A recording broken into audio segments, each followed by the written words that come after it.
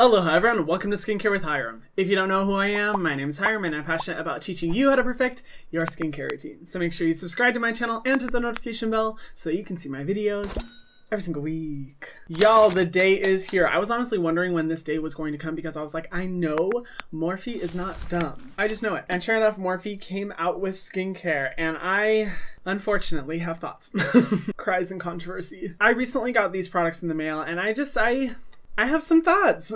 I mean, when do I not have thoughts? Honestly, I've waited a long time for Morphe to come out with skincare. And I mean, let's be honest, Morphe championed influencer cosmetic brands. Like, they really showed the world how it's done. And I remember when I first was interested in Morphe, when I saw all the big beauty gurus recommending these palettes, and they were a really small company and I bought my own palette, to who they are now, which is this huge company that is just massive. And Morphe is very intelligent. I mean, I give them a lot of credit for the strategy that they used in utilizing influencer marketing to sell their products. I mean, they were doing it at a time when no other company really was. They're smart, but I was like, Morphe is gonna come out with a skincare brand. Like, it's gonna happen. Like, they have to know that there's just as many opportunities within the skincare industry as there is in the makeup industry. It took them a little while, but they're here, they have skincare, and I had high hopes. I'm just gonna be honest. I had really high hopes for this brand. They may or may not have disappointed me. We shall see. I'm going to talk about my feelings on these products, what it's like after I've tried them, the ingredient list, because ingredients don't lie, bitch. And at the end, tell you whether I think the brand is worth it or not. So let's get into it. Now, looking at the skincare overall, this was from their Morphe 2 collection. Now, Morphe 2, I believe Charlie and Dixie D'Amelio were the faces of Morphe 2, and it's all about like fun, creativity, simplicity, more natural looks, opposed to what Morphe is more typically known for, which is very bold, dramatic, artistry type of makeup. And when I saw them come out with Morphe 2, I was like, oh, that's smart. Because Gen Z is not the same generation as all of us when we used to overdraw our eyebrows, put the hard lines there like two poles, and overdraw our lips until we look like clowns. No, but seriously, Morphe is more focused on artistry, while Morphe 2 is more focused on the simplicity, the natural type of energy that Gen Z brings with them. And their skincare line is in their Morphe 2 collection. And automatically looking at these products, the first thing I thought when I saw these was, okay, they are definitely trying to appeal to a teenage audience. You know, when you see brands that really like market and design themselves to be very like fun and energetic and youthful. I will say I'm not a teenager myself, but it's very evident like they are trying to appeal to a very young audience. And I'll be 100% honest, I don't know if that's working for them, because when I see products like this, I automatically think like it's very different from what Gen Z is currently loving and exploring within the skincare world. When you look at what Gen Z is purchasing, it's brands like The Ordinary, CeraVe, the Inkey List. I don't see a lot of Gen Z buying brands that are focused on the aesthetics, the colors, the fragrances, all of that. And I think that's why I love y'all so much, because you guys are particular and very critical about what you want in your skincare products, just like myself. Cheers to all our picky asses. Picky asses. I don't know how, but that sounds wrong. But again, looking at this brand, I'm like, I am definitely not the clientele that they are trying to appeal to, and therefore overall the aesthetics and the marketing, it's not really for me. But let's talk about the formulas, because that's the shit that really matters. So first off, I do want to say thank you to Morphe for sending me these products. I didn't even know y'all had my address. I was honestly planning to go out and buy the products myself, but thank you nonetheless for sending them. So as usual, I'm going to be ordering these from my least favorite to my favorite, starting with the, oh my gosh, where is it? I literally have used it like 5 times and I forgot where it was. I'm sorry, I promise I've used this product. It is the Lippy Lullaby Lip Sleeping Mask. Oh, I'm surprised I said that all in one go. I struggle with, you know, any type of pronunciation whatsoever. This claims to be an overnight lip mask to help deeply hydrate and give your lips a shine. If you're new to my channel, you don't know the struggle that I go through trying to find good lip masks or just lip products in general. I am someone who struggles with extremely dry lips. I don't know why. I have to apply a regular chapstick like 8 times a day if I want my lips to stay hydrated, and it is always a struggle trying to find a good lip product. Now, I know that my lips are very particular, so I'm not expecting the world of every single lip product out there, but it does make me be a little bit more critical of the products that I use. As far as beneficial ingredients, this does have hydrogenated polyisobutane, which is not necessarily an amazing ingredient, but it's good for conditioning and kind of creating a seal over top of the skin, and a lot of synthetic polymers, which are basically ingredients that are supposed to seal in any water from escaping your lips. But honestly, looking at those ingredients, I wasn't like necessarily blown away by anything. They were ingredients that, yes, technically work alongside each other to create a beneficial seal, but nothing that wows me or would convince me that this product would be really effective. It does have some good ingredients like squalane, a moisturizing oil that's one of my favorite ingredients, muru muru butter, one of my favorite moisturizing ingredients out there, but one that I very rarely see in a lot of products, but it's great for really conditioning and moisturizing the skin. But unfortunately, both of these ingredients are way low on the ingredient list. So low that they're actually lower than an ingredient that concerns me a little bit. It's an ingredient called BHT. I'm not even gonna bother trying to pronounce that word. You guys can read it right here. I'm lazy today, bitch, okay? Now, BHT has different functions in a skincare product, but a lot of times it's added as a preservative. And a lot of people in like the more natural and clean beauty movement demonize BHT and think that it's this cancerous or toxic ingredient, when in reality, it just comes down to the concentration. And when it's at a really low concentration in a product, it's not harmful, it works well, and in my opinion, there's nothing really to be scared of. However, in higher concentrations, there is some risk of skin sensitivity, but that's not what concerns me most about this ingredient. There have been some studies showing negative and adverse and potentially really risky side effects when BHT is ingested orally. And I don't know the exact percentage of BHT used in this product, but when I look at the ingredient list, it's listed above squalane and shea butter and right underneath water and near the top of the ingredient list, which communicates to me that it could very easily be above the 1% line. And 1% of BHT, in my opinion, is way too much to have in a skincare product just because of sensitivity risk, but specifically an oral product because you are using this product on your mouth and it's inevitable that some of the product will be ingested. And with those major concerns when BHT is ingested orally, I'm just like, why, first of all, is it in a lip mask, but why is it at this high of a concentration? I am not the person to get on the let's call this ingredient toxic train at all, but when I see something like this, I do get a little bit concerned. And regardless, even if the ingredient is under 1%, it's still listed higher than the beneficial ingredients like squalane, shea butter, and muir butter. So regardless, I'm kind of disappointed with this mask. And the icing on top of the cake, I did not like the experience. It's actually very sticky on the lips. It doesn't feel very comfortable, and I found myself having to reapply it 15 minutes after the first time, which shows me that it really doesn't have that much moisturizing power. So overall, not a fan of this product whatsoever. I think they should change that ingredient just regardless. Honestly, guys, if you want the best lip mask I have ever found in my life, get the Primera Miracle Seed lip mask. It's a little expensive, but it lasts forever. Oh wait, no, it's the Clean Berry lip mask. I always call it the Miracle Seed lip mask, even though they have their Miracle Seed essence. Sorry, kind of confusing. That one remains to this day the best lip mask I've ever used, and it lasts forever. That thing takes so damn long to get through. Highly recommend that one. The next one is the Lil Pick Me Up 3-in-1 face mist. Now, my relationship with face mist is very meh. I don't necessarily have anything against the concept of a face mist, but a lot of the times I wonder first why it's necessary and why it's not better to use it in a serum, because inevitably when you're using a face mist, okay, oh my gosh.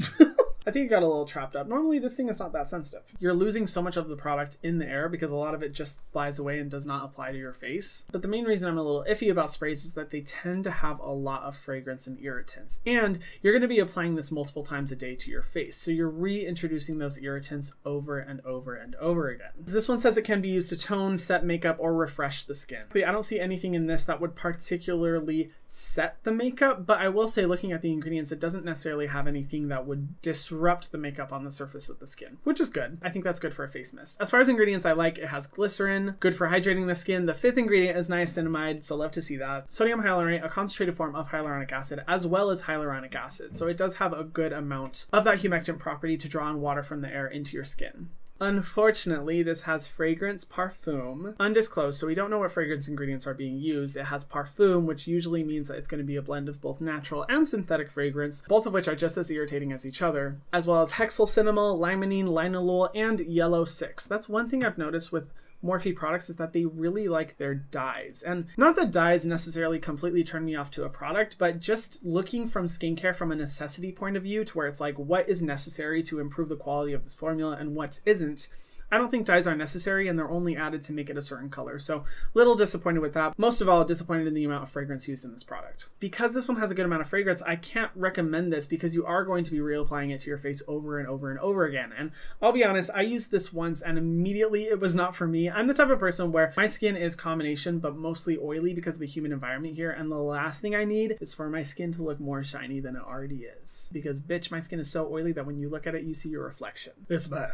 And while yes, I like that this product has niacinamide, I'm like, why couldn't we have put it in a serum? That way you wouldn't be losing all the niacinamide in the air from using a spray. I don't know. I'm still not totally convinced about facial sprays, but regardless, I don't think this is a great ingredient list and I don't recommend it. Honestly, if you're wanting the ingredient benefits of a face mist, just use a serum. Serums have way higher concentration of those beneficial ingredients. You're not going to be losing a lot of product in the air. It won't mess up your makeup. It's just going to be a way better experience, and I don't know. I'm still not sold on the whole face mist thing. The next product is the Total Softy Gel Moisturizer. Now, Now this one I was really excited about because automatically when I looked at the ingredient list, my eyes were like, heart eye emoji. I was really excited. I like the airless pump packaging, and gel moisturizers have my heart. What can I say? The reason why, when I was looking at the ingredients, it has caprylic triglyceride, a great ingredient for moisturizing and conditioning the skin. Squalane is the third ingredient, so you are getting a good amount of squalane, and squalane in more gel-like moisturizers is not as easy for me to find.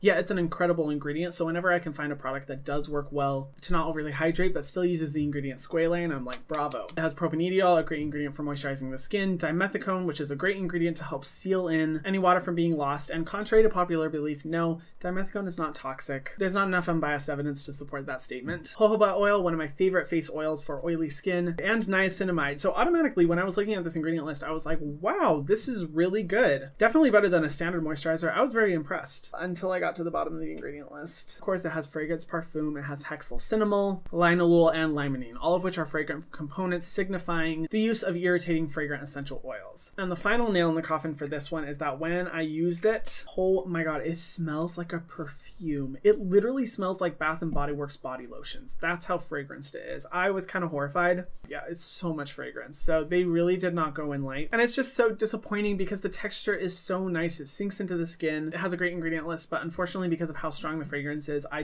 can't recommend this one, and I was pretty disappointed.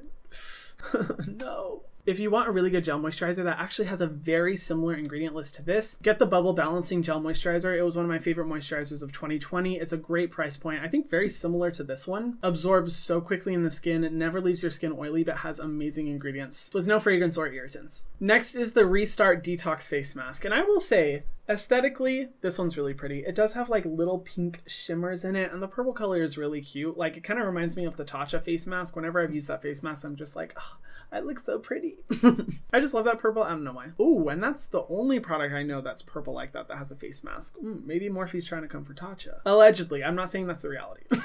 Don't come for me, Morphe. Automatically, I was intrigued by this face mask because I'm a little bit more forgiving when it comes to fragrance in face masks because they're not a leave-on treatment. You leave them on for like 15 minutes and then you rinse them off afterwards. And when I looked at the ingredient list, the good ingredients are that it has glycerin, which, you know, is a basic but good hydrating ingredient, and magnesium aluminum silicate, which is a good clay that helps to draw impurities from the skin. However, I was so disappointed to find that the second ingredient is polyvinyl alcohol, which immediately told me two things. This is a peel-off face mask, and two, this formula is risking irritation. When it comes to peel-off face masks, they typically use the ingredient polyvinyl alcohol, which not only gives that like peeling, satisfying effect, but it can also dry out and sensitize the skin. Now, polyvinyl alcohol isn't the worst thing in the world, but when I see it as the second ingredient, I am immediately turned off because, first of all, I don't think it adds anything productive to the skin, and it does give this, you know, satisfying peel-off effect, but it also has a higher risk of sensitivity, and people are going to be excluded from using it for that reason. Finally, just because I personally am not a believer in peel-off face masks, I think they're more hype than anything, and while yes, they're fun to use, they're satisfying, you're still risking irritation on your skin, and I just don't think it's worth it when you could be using much better masks out there. This also has lavender oil, linalool. Again, not the worst thing in a mask, but still, it just kind of adds to the pile of things I don't like about this product. My recommendation, just don't go for peel-off face masks. They're really just not worth it, and you're going to see so much better results from a real face mask. If you want to know some of my face mask recommendations, go watch my video in the description box below. I talk about all my favorite face masks there. And then finally, the best product I can find from the line,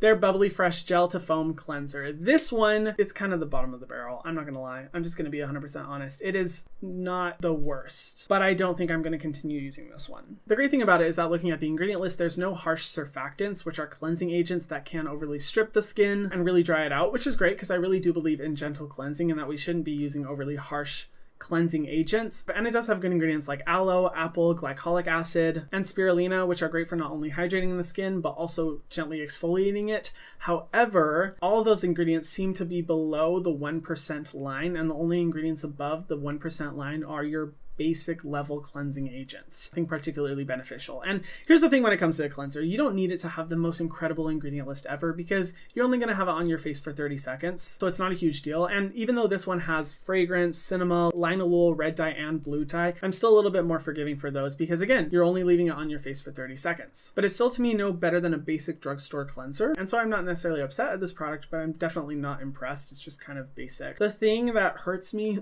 about this cleanser is that the fragrance fragrance is so strong. The second I opened it, I was like, okay, this either smells like hand soap or hair gel. The fragrance is so dang strong. So, I mean, if you do like really fragranced products, then I guess this could be for you. But for me personally, while I'm not bothered by fragrance in a cleanser, it's so strong that I don't want to use it anymore. It's just way too strong of a smell. So yeah, this is the best product from the line, but I'm still like disappointed. So now, what are my overall thoughts on Morphe 2 skincare? I'm just going to be honest, guys. I'm very disappointed. Given that Morphe has been one of the most intelligent brands when it comes to influencer marketing, I thought they would know what Gen Z specifically wants from skincare and understand to create fragrance-free formulas, non-irritating formulas, great ingredient lists. But looking at this line, it really does look like they're creating basic skincare products that are not at all about quality and only about smelling nice and looking cute. And I have to say, I'm really tired of brands thinking that Gen Z only cares about the fragrance and the smell and the experience, and undermining their intelligence and their ability to look at an ingredient list and judge how good the product is from the ingredients. And while ingredients don't tell us the whole story, like there's so much more beyond that, it's all we have to be able to know about the quality of a product. And looking at these ingredients, I'm just like, wow, I'm really disappointed. I'm very surprised because Morphe is very intelligent, and I thought for sure they were going to come out with a skincare brand that checked off all the boxes of what Gen Z wants, but that just doesn't seem to be the case. I'd say the only redeeming quality is their price point. Their price point is relatively cheap, but even as I say that, you can find much better products at the drugstore. Like honestly, any CeraVe product, Elf Skincare, Honest Beauty, Verse Skincare, all those brands are right around this same price point and have way better ingredient lists. So yeah, I have to say, I'm just disappointed. However, I'm not giving up on you, Morphe. Morphe is smart. Morphe knows what the internet wants. And honestly, I feel like their corporate team is probably kicking themselves right now and wishing they would have created better formulas, because I don't know, I'm not impressed with these. But of course, this is all just my opinion. This is all just my personal belief. That being said though, I don't think that Morphe skincare is worth it. I'm sorry, Morphe. Thank you again for sending me the products. You're probably never going to send me anything again. I mean, it's fine. I don't mind buying products. Like I literally was about to go out and buy all of these until I saw that they sent me them. So it's nothing on my shoulders. I don't care. I'd much rather be honest about my feelings. But what do you guys think? Let me know in the comment section down below. I would love to see your thoughts, what your opinions are on this brand. And yeah, I hope that in the future Morphe does better. And if you guys haven't already, be sure to subscribe to my channel and hit the notification bell so that you can see my videos every single week. And I'll see you guys in the next one. Mwah.